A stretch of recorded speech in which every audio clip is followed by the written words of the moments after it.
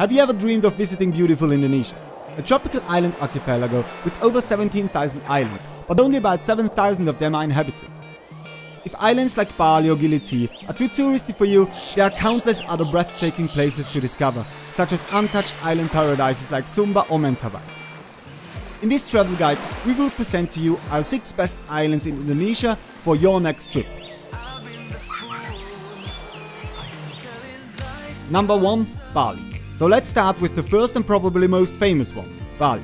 Bali is known as the Island of Gods, as it is home to numerous temples, thus it has a very spiritual vibe. If you like to visit one, don't forget to bring us around. Though, the main reason why people come to Bali is definitely for party and surfing. The main tourist hotspots, such as Kuta, Seminyak and Canggu, are the new home to many influencers, but also Uluwatu is considered as a good place for surfers too. Going more inland to the center of the island, you can find the city of Ubud. So if you are not a beach type of person, you will have the possibility to hike a volcano like Mount Batur, which is an absolutely unique experience, especially during sunrise. Otherwise, visit one of the many beautiful waterfalls the island has to offer, opt for a yoga class or just relax at the spa in one of the many beautiful jungle resorts in the area. You can find a hotel recommendation in the description down below. As being an island, there are of course many beautiful beaches everywhere, though the current is very strong and the waves are too big for swimming, but surfers love them. So if you are planning to visit with children or like a more relaxed stay at the beach, you should opt for the Nusa Dua area where the water is shallow and calm. In general, Bali is rather cheap, though it still might be one of the more expensive islands in Indonesia due to the big amount of tourists visiting every year. Number 2. Nusa Penida. Nusa Penida is a neighboring island of Bali and can easily be visited during a day trip. Just take the ferry at the port of Sanur, which will take you to the magnificent island in about 1 hour. Nusa Penida is less developed than Bali, though as beautiful. The small island has magnificent beaches too. Just be aware that some of them are very hard to get to due to the broken stairs down. If you are brave and sporty enough, you can make it down to Kalingking beach in about 1 hour of hiking and get rewarded with a white sand beach almost for yourself. Not that adventurous? Go for Diamond Beach or Atu Beach instead, located at the other side of the island. We recommend bringing some walking shoes with you for easier climbing or hiking on the island. Getting around Nusa Penida is very easy. You either hire a driver or ride a scooter by yourself. Further, visit Angel's Billabong in Broken Beach and enjoy eating lunch or dinner in a local warung.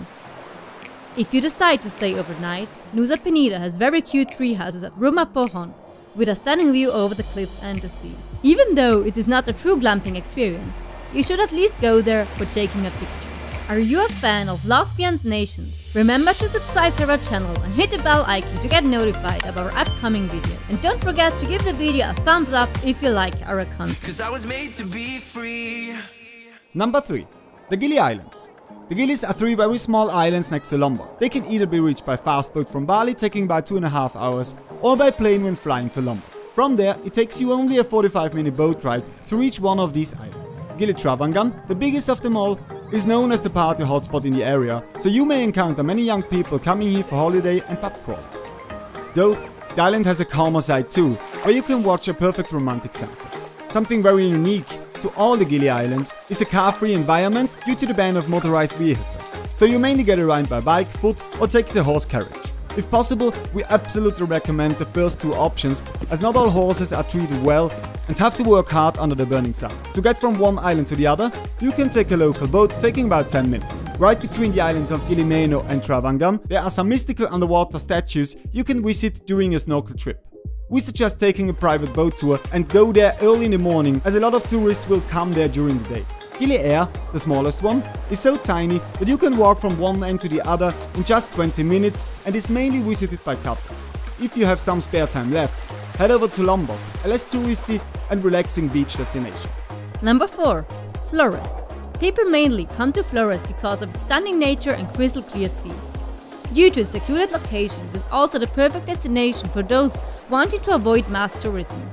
Flores is known as one of the best places in Indonesia to go diving, snorkeling and swimming with manta rays. The local airport of Flores, called Komodo Airport, near the city of Labuan Bajo, is reachable with domestic flights only, from mostly Jakarta or Bali. The best way to experience this beautiful island paradise is by doing a boat cruise through the Komodo National Park and visit various islands such as Komodo Island or Padar Island. The first one gets its name because of the Komodo dragons that live there, the largest living species of lizards on Earth.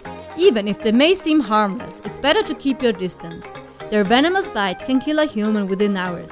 Padar Island instead is an impressive island where you can hike up the viewpoint or relax on either white, black or pink sand beaches.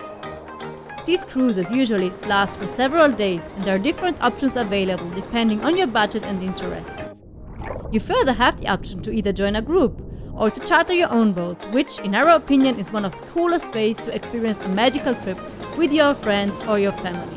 If you prefer staying on mainland, you can go for a hike to the traditional village of Wairebo and to spend the night there to get an insight of the local lifestyle. Number 5. Sumba. Just south of Flores lies the beautiful island of Sumba, a hidden gem in Indonesia. There are not many party and shopping facilities available on the island, therefore it is a perfect place to calm down from the hustle of Bali and connect with friendly locals. The wild sandalwood horses gallop near the beaches and offer an impressive and unique experience like no other. Further, you can even take a swim with them in the sea or opt for a beautiful horseback ride on the beach. The most famous beach of Sumba Island is the Valakiri beach, a place with beautiful mangrove trees, getting even more impressive during sunset.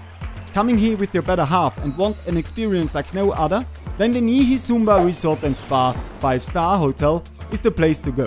This hotel was voted the best in the world in 2 consecutive years by Travel and Leisure magazine. Besides visiting some local villages and buying some handcrafts, you should consider taking a boat tour, which can be organized by your hotel. There you can catch your own dinner and enjoy a nice evening while grilling your fish on a small island watching the sunset. Before we go on with our last island, there is an honorable mention we did not want to skip, the Mentawai. We haven't been on this beautiful island group yet, but after researching we found out that these islands are really worth a visit too.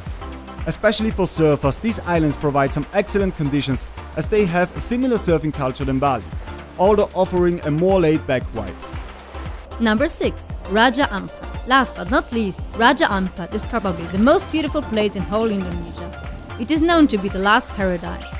This may be because of no mass tourism, as getting there is rather complicated. You first have to fly to Jakarta, then take another flight to Sorong in West Papua, and from there take a ferry to the island of your choice. After a seemingly never-ending travel, you will get rewarded with crystal clear waters and being welcomed by local children smiling at you.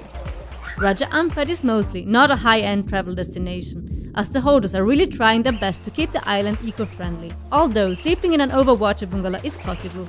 And who needs a 5-star hotel when you can watch millions of stars right from your bungalow? Raja Ampat is a perfect place to learn more about the marine life, go diving and snorkeling. You will also have the great opportunity to get to know the locals living on the islands.